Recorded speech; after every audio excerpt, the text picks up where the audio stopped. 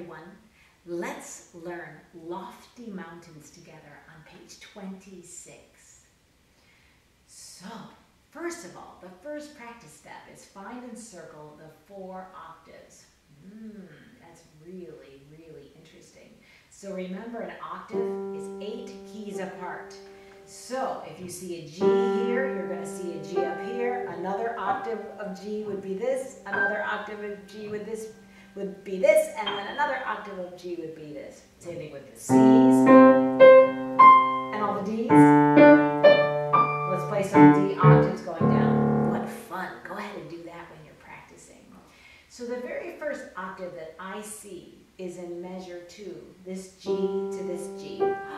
So go ahead and circle that in your score. Where do you see another octave? I hope that you are going to tell me measure 4. This E in the left hand and this E in the right hand is an octave. Where do you see another one? Oh my goodness. The patterns are very similar between the first and second lines, right? So what about measure 6? This G to this G. And where do you see the 4th octave in this piece?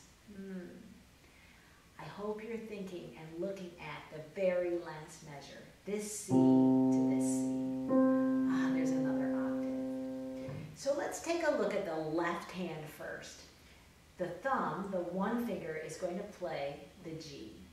And you'll notice there are 2 repeated G's in measures 1 and 2, and measure 3, there are 4 notes that are going down, right, by step. So let's play those 4 notes. 2, 3, 4.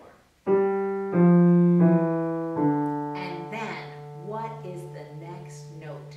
Are you going up or down from that D? You're going to go up a step, right, to this E. Now, take a look at the same pattern that's in measure 7. We have the exact same pattern, but in the very last measure, instead of going up to the E, where are you going to go now? Down a step to the C. Absolutely. So for the right hand, you'll notice that the very first note is an F, and you play it with your 3rd finger. Why don't you go ahead and play the F to the D like this together? Oh, how nice that skip is. And then the very next skip in the second measure is G and E. You can go ahead and use fingers 4 and 2. And then I've asked you to go ahead and play the very next note, which is the last note in the first line, the E. Go ahead and shift your hand so that your 3rd finger is playing it. Then in measure 5, F and D, go ahead and block that skip. You're going to use fingers 4 and 2. And the very next measure, you're going to use a 5 finger on G and a 3rd finger on E. Isn't that wonderful for that 3rd interval? And the very last note of the entire piece is little C. Okay, I'm going to play it for you.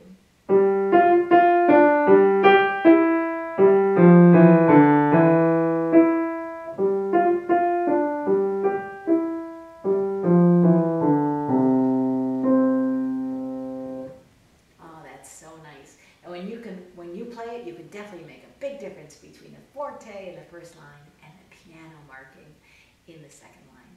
Enjoy it.